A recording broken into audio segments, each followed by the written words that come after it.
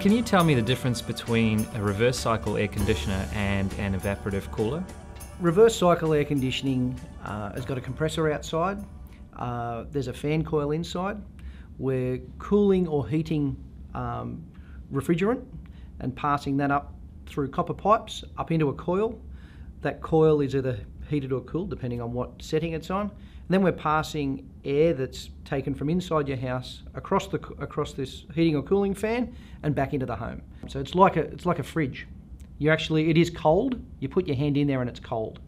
And like in your fridge, the walls of the fridge are cold, everything's cold. In your home, the chairs are cold, the tables are cold, the curtains are cold.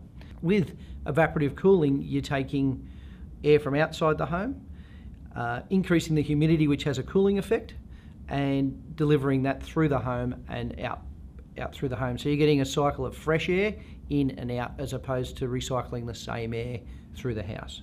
So that's why the difference of living in reverse cycle air conditioning or living with evaporative cooling, if you're living with reverse cycle air conditioning, it's about locking that air in and allowing the air that you've already conditioned to pass back through the coil and continue to cool.